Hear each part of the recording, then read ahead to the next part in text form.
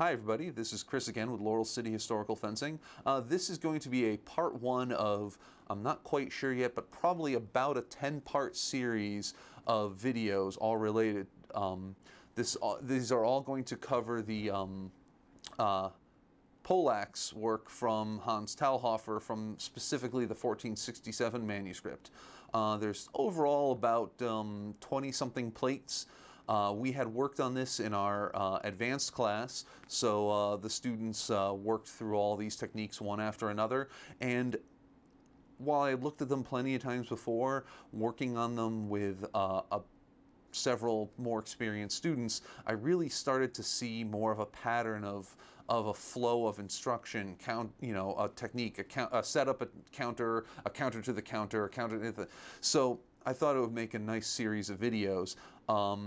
This is also going to be, congratulations, the only one that I'm going to do a opening like this for, so that way when you're watching them on YouTube, we're going to set this up as a playlist, so you can just go play one, listen to me talk for 30 seconds here, and then just go boom, boom, boom, right through all of them.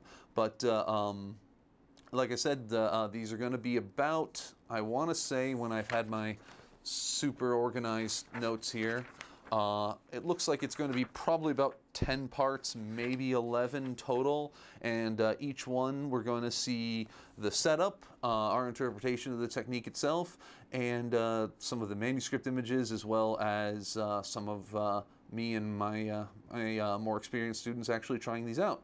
So I hope you enjoy, and if you have any questions, please comment below, message us on Facebook, shoot us an email, whatever. It's 2018, there's plenty of ways to get in touch with us. So enjoy the series.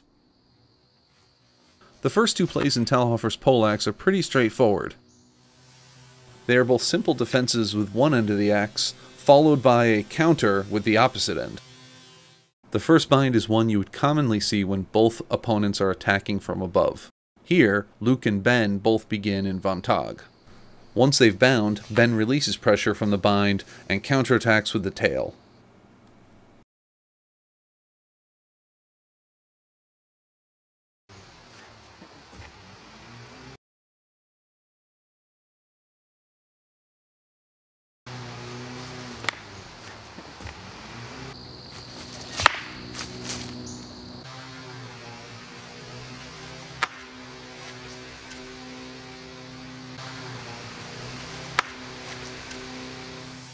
For the second technique, we'll parry with the tail, and then counterattack with the head.